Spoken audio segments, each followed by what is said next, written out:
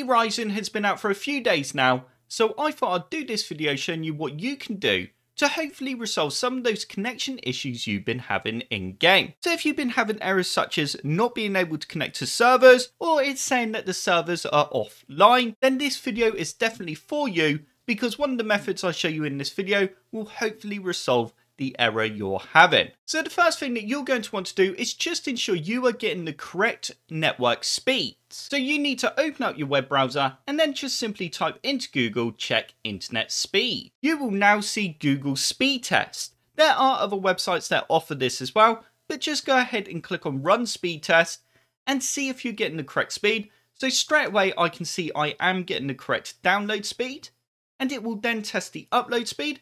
So you also need to ensure you are getting an upload speed. So right there, I'm getting the correct upload speed as well. If that was to say 0, then that's going to be an issue. If it also said 0 on the download, then that would have been an issue. As long as you do have the correct speeds there, then you're all good. Another thing you can quickly do as well is just head over to the site of your internet provider and just ensure there is no current issues within your local area. So once you're happy that you're getting the correct internet speeds, the next thing that we need to do is ensure that the security software on your computer is not blocking Verizon to connect to the internet. So if you do have a third-party program installed for security, it will have a game mode or a passive mode. Go ahead and enable that option and then launch the game and see if that resolved the issue.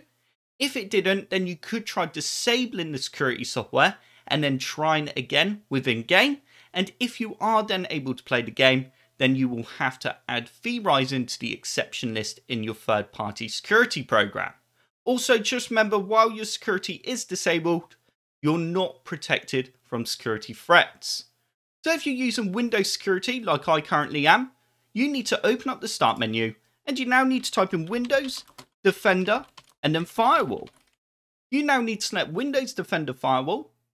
You then need to click on Allow an app or feature through the Windows Defender Firewall, and you then need to click anywhere within this list and press V. You will then hopefully see Verizon, and you should have a tick under Private and Public. If you don't, then you need to click on Change Settings, and you will then be able to tick the 2 boxes. If you don't see Verizon at all, then you need to click on Allow another app, click on Browse, and then search for Verizon and add it to the list, and then tick the 2 boxes. If it wasn't the Windows Firewall, then the next thing that you need to do is right click on the Start menu icon, go to Settings, go to Update and Security. You then need to select Windows Security, and we now need to click on Open Windows Security. You then need to go to Virus Threat Protection, and you now need to select Manage Settings under Virus Threat Protection Settings. You now need to toggle Real-Time Protection to off. Again, while this is off, you are not protected. Go ahead and launch the game again and see if you no longer have those issues. If it wasn't this that's causing the issue, you can then go ahead and turn it on. If it was, then you need to add the game to the exception list in the Windows security. And this can be done by scrolling down, and then you will see the exclusions here. Just go ahead and add the game. So if it wasn't your security software that's causing the issue, then the next thing that we need to do is just right click on our network device in the bottom right hand corner. So as you can see, I've got my network adapter, right click on that, go open network and internet settings. You then need to click on change adapter options. And you now need to right click on your network adapter and go disabled. So once you've disabled your adapter, so whether it be wireless or like I currently am using Ethernet, go ahead and enable it again. Once you've done that, now launch into game and see if that resolved the issue. So the next thing that you need to do is just ensure that no one else is currently downloading, streaming, or anything like that on your internet, hogging up all that bandwidth. If someone is, then ask them very nicely in your household if they can come off for a minute, and then you can test the game and see if that was the cause of the issue. The next thing that we need to do is right click on the Start menu icon again, and this time go to Settings. You now need to go to Update and Security, then Troubleshoot, and you now need to select Additional Troubleshooters. You now need to click on Internet Connections and run the troubleshooter. This is now going to test our internet. Go ahead and follow the steps on this, and once you finish doing that, go ahead and test the game if it did detect an issue and resolve it. If it didn't, then the next thing that you need to do is go back to this additional troubleshooters.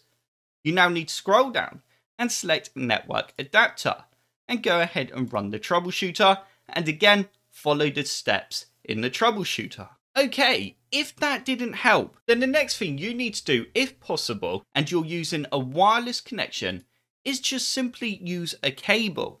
Cable is a lot more stable and it will offer a lot faster speeds, which will hopefully resolve those issues. But if you're not able to use cable, then try and move your computer, or if you're using a laptop, closer to the router, as it will then give it a better connection. The next step that we need to do is open up Device Manager, which can be done by right clicking on the start menu icon and then selecting Device Manager. You then need to expand Network Adapters, and you then need to right click on your network adapter and go Update Driver. You now need to select Search automatically for drivers. This is just going to ensure you have the latest driver installed. As you can see, Windows has detected that I have the best driver installed for mine. However, if I was to go to the manufacturer's website for my network adapter, so to the Realtek website, the chances are there will be a newer driver available. So go to the manufacturer's website for your network adapter and see if there's a newer driver. So if installing the latest driver for your network adapter didn't resolve the issue, then the next thing to do is restart your router. So you need to go to your router and just simply turn it off, and then leave it for a few seconds and then turn it back on, and this is going to restart it. Obviously ensure no one else is currently using the internet, otherwise it will also cut them off the internet as well. If restarting your router hasn't helped, then the next thing that we want to do is just close all this down, and you then need to right click on your network adapter again and go to Open Network and Internet Settings. Now select Change Adapter Options, right click on your network adapter and go to Properties. You then need to select Internet Protocol version 4 and go to Properties. Now select Use the following DNS server address. We now need to type into the box next to Preferred DNS Server 1 and then 1, 1 and 1 and press OK. This is going to let us use the Cloudflare DNS. This can not only help improve the speed of your internet, but it will hopefully help fix those connection issues in Verizon.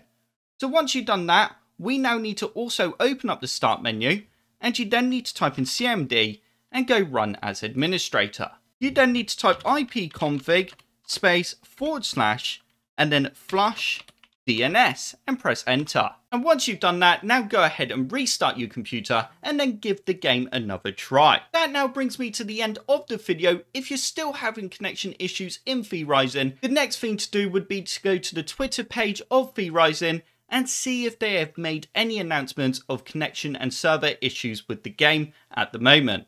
So I hope this video helped you out and you enjoyed it. If you did like the video, click the like button below, and if you would like to see more computer sluggish videos, click that subscribe button. If you do subscribe, then I will see you in the next video.